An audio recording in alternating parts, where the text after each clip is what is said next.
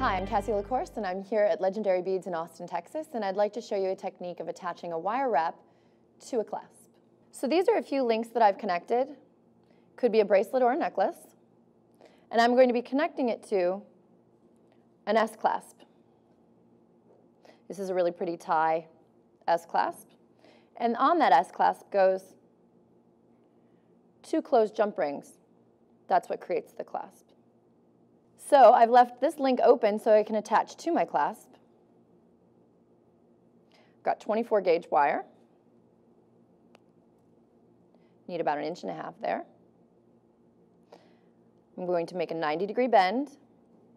At the very top of the bead, I'm going to take my round nose and place them perpendicular to the wire, bring the wire over the top of the tool, and twist my wrist whilst tucking the tail under at the same time.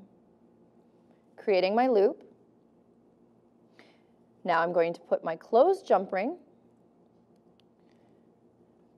going to link that to there.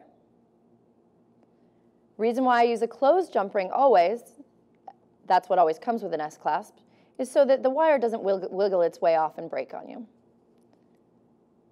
So I'm going to stabilize my loop. I'm going to grab my chain nose pliers to wrap around 3 times.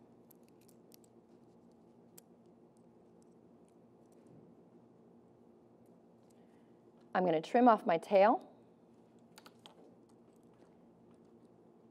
Pinch that little tail in there, right in there so it doesn't catch on anybody's clothes or skin. Place that ring on my S-clasp. And that's one side. When you finish the bracelet, you do the same thing on the other side, and you have a finished piece.